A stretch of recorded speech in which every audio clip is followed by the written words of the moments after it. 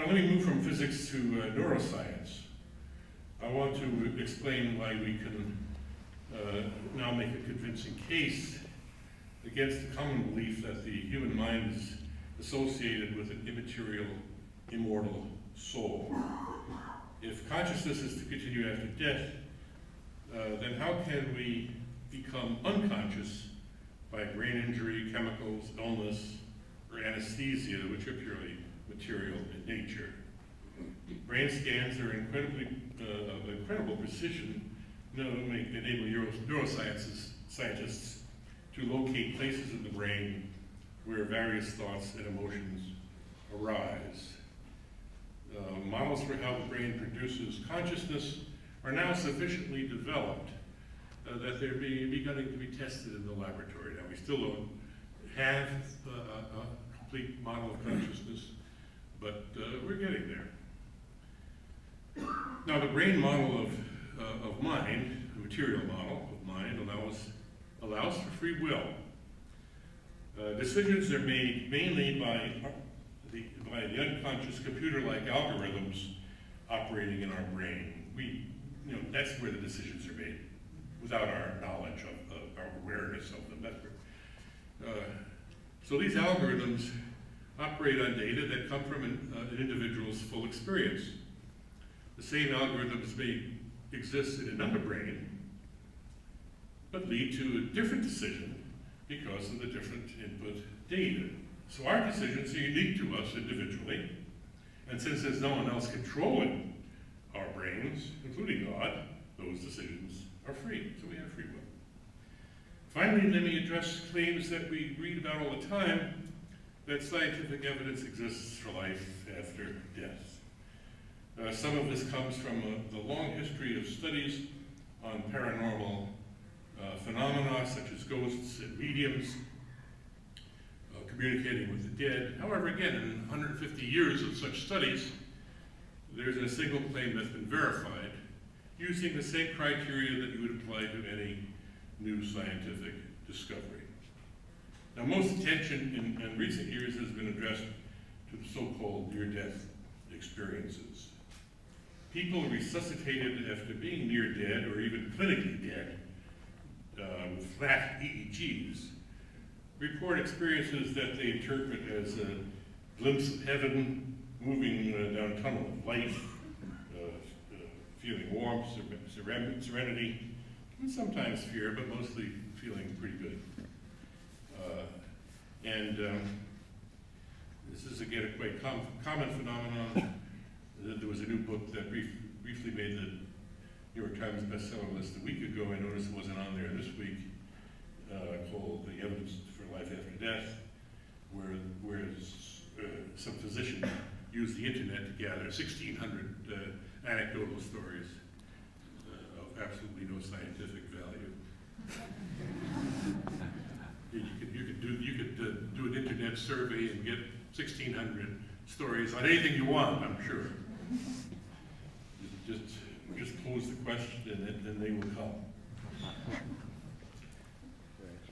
Now these experiences, these near-death experiences, are convincing to subjects who often change their lives and become more religious and really convinced of an afterlife. There's no doubt the experience exists, okay? I'm not poo-pooing that. There's little doubt that it's a real experience. Now they're variable, they depend on culture, and they actually don't occur in most cases. Only about 20% of resuscitations report a near-death experience. Now this has been studied now for about 30 years. Researchers have their own journal, the Journal of Near-Death Studies. Now most of the researchers are physicians and nurses working in hospitals, not PhDs trained in proper research techniques. They're believers, but nevertheless, from what I've read, they impress me as being honest and well-intentioned. So there, with that particular group, the group that's doing this serious research, at least I don't accuse them of being dishonest. Now, few studies are well controlled, however. Most reports are anecdotal, and there are lots of bogus claims in popular literature. You really have to make a distinction here between the popular literature. There's 100 books out there with titles on them, such as Evidence from Life After Death, that talk about near-death experiences anecdotally, and they're just stories. There's no scientific merit in most of them. But let me give you an example of the sort of thing you will read in the popular literature that the legitimate researchers don't fall for. There was a story where some woman was on the operating table, and she imagined floating above her body. This is a common part of a near-death experience, is a so-called out-of-body experience, where you float up above the table. And incidentally, it's something very easily tested. They could put some numbers up on the ceiling and see if the person could read them. No one's ever been able to do that. But she floated out the window of the hospital, and she saw on the ledge an old shoe. And she came back to life, and she reported this shoe. And how could she have known about that shoe? And this is all written up in the popular books. Well, some skeptics finally got around to checking it out. And they went in, and they found that if you went through as soon as you opened the door to her room, you could see the shoe sitting out there on the ledge. And you see, you have people like that who are trying to promote something, who are obviously doing it to sell books and not serious work.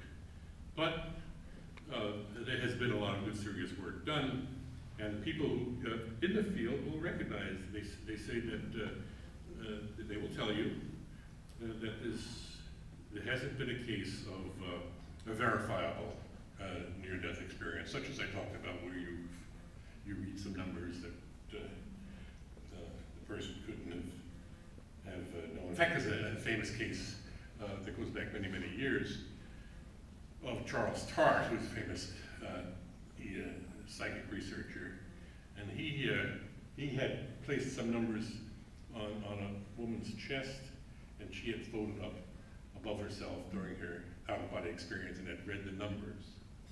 And it took about 10 years for skeptics to discover what had happened. Somebody finally went in there, and they saw that there was this clock on the wall, and the reflection, in the reflection of the clock, she could read the woman obviously could have read the numbers. So there's so many